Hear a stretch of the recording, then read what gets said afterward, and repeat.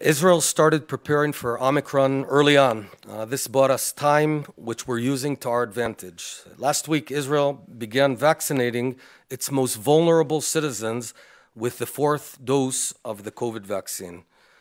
Tonight, I can announce that Israel will also begin administering the 4th vaccine to all Israelis aged 60 and above, as well as our wonderful medical workers, 4 months after they've received their last dose, following the approval of Israel's Ministry of Health. Israel will once again be pioneering the global vaccination effort.